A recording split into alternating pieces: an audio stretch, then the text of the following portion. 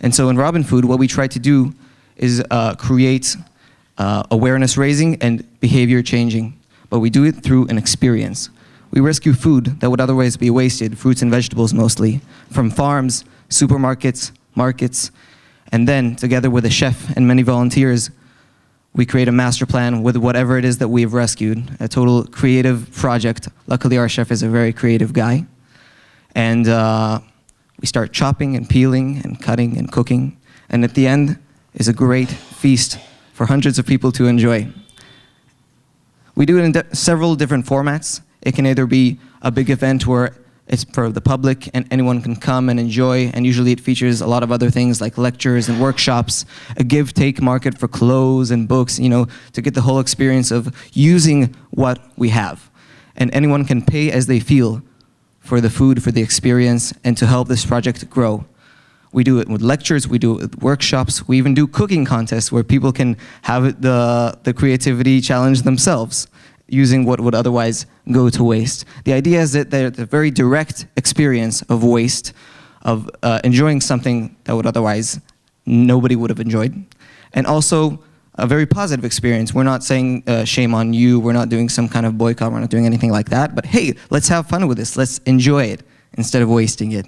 And so when that happens, people come up to us like, wow, this is great, this is delicious, good atmosphere, but then how the hell was all this food gonna go to waste? And then they say, you know, how can we change it? And so we can give them tools in their own lives and also to create a public movement to be able to change this on a systemic level, whether it be with the industry or government, because there are solutions to this, but first people have to care. And obviously we'll deal with lobby and approvals at some point in a way that would actually help these different organizations to not waste food, because there's better stuff to do with food than to waste it. The founders are myself. Kobe is our chef. He's the creative guy behind it. He also does multidisciplinary stuff. He's a judo teacher, and also he used to be a graphic designer. And Noah joined us by that fact that we started doing this food rescue stuff, and she was studying photography at Vitzo in Haifa. I forgot to say that we're in Haifa. And she came and she did it with us and documented it, and the rest is history. She said, well, let's do something with this. Let's get people involved.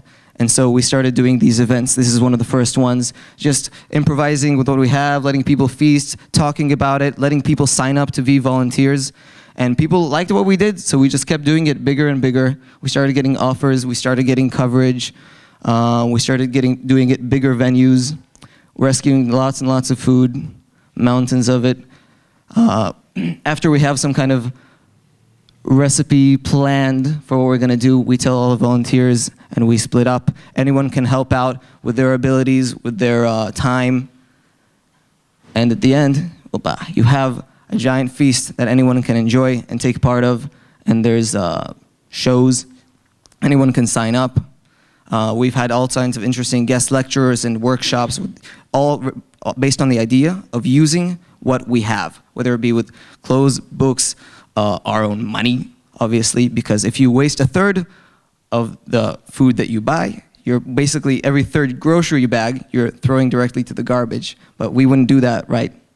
And so we even went to the Haifa Film Festival after a documentary about food waste was screened, and we fed the audience with food that would otherwise go to waste to give them that direct experience, and also participated in a panel relating to culinary activities and philanthropy and social action in general.